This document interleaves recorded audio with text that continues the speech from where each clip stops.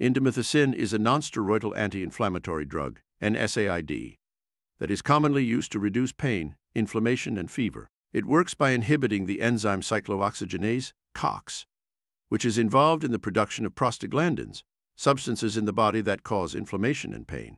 Here is a comprehensive explanation of indomethacin. Indomethacin works by inhibiting the activity of the enzyme cyclooxygenase, COX. There are two isoforms of COX, COX-1 and COX-2. COX-1 is involved in maintaining normal bodily functions, while COX-2 is induced during inflammation. Indomethacin inhibits both COX-1 and COX-2, leading to a decrease in the production of prostaglandins. Indomethacin is used to alleviate pain, inflammation, and fever associated with conditions such as arthritis, rheumatoid arthritis, osteoarthritis, gout, bursitis, tendinitis, and ankylosing spondylitis. It is also sometimes used to close a patent ductus arteriosus in premature infants. The dosage of indomethacin varies depending on the condition being treated. It is available in various forms, such as capsules, suppositories, and oral suspension. The dosage should be determined by a healthcare provider based on the individual's condition and response to treatment.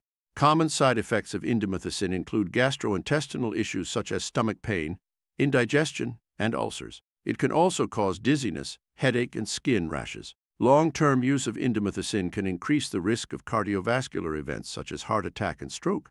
Indomethacin is contraindicated in individuals with a history of allergic reactions to NSAIDs, aspirin-sensitive asthma, peptic ulcers, bleeding disorders, and severe heart failure. It should be used with caution in individuals with kidney or liver impairment.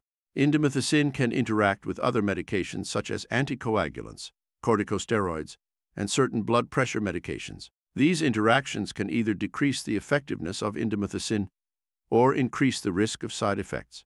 Indomethacin should be used with caution during pregnancy, especially in the third trimester, as it may cause complications in the fetus. It can also pass into breast milk, so nursing mothers should consult with their healthcare provider before taking indomethacin.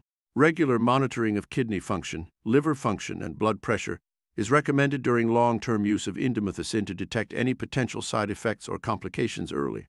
In conclusion, indomethacin is a widely used NSAID that effectively reduces pain and inflammation. However, like all medications, it should be used with caution and under the supervision of a healthcare provider to minimize the risk of side effects and complications.